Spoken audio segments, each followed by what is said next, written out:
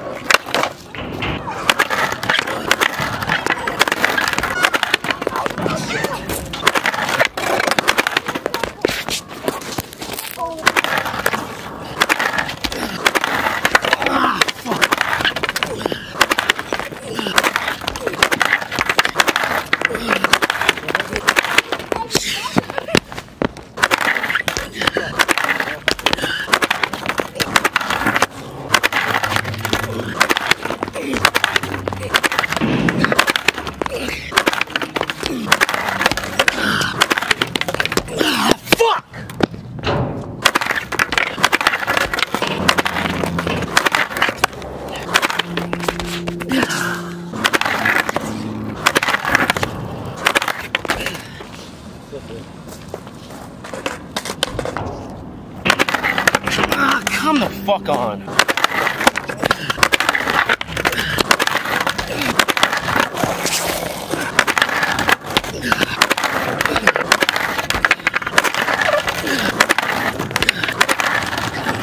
Okay, what the fuck?